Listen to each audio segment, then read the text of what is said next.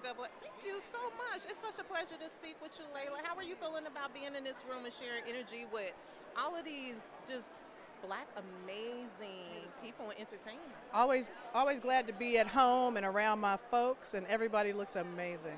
And you're such an icon, right? So many people look up to you, inspire you, inspire to be like you, and has followed your career over the years. Who is that one person who has uplifted you and helped you throughout your journey? That's got to be my mom. She's like the strongest Black girl I know. She's the person that exhibits the most magic and strength to me. I'm a mama's baby.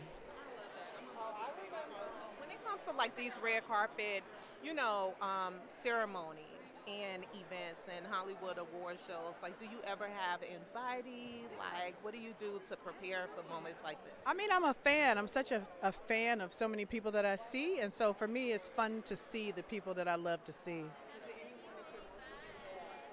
Not most, but I just met Nico, and I saw Hallie, and I saw Kerry Washington, and I saw Delroy Lindo, and I mean, there's so many folks I'm a fan of. Before I let you go, what does Black excellence mean to you?